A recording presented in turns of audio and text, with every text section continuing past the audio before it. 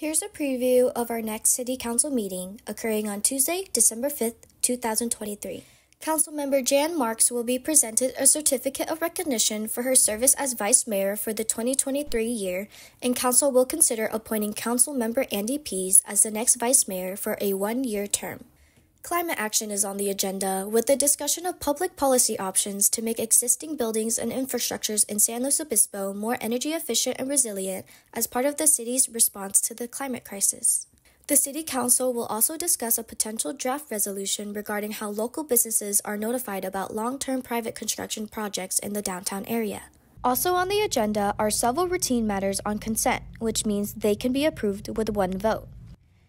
These include approving the Human Relations Commission's recommendation to award $150,000 DEI High-Impact Grants to 8 local programs that will focus on narrowing equity gaps that have disproportionately impacted marginalized communities. Allowing community members to actively charge their electric vehicles in public parking lots after hours. Approving the final map near Orchid Road to build 192 new affordable housing units, aligning with several major city goals, including housing and climate action. Get the full agenda and attachments at www.slowcity.org/agendas.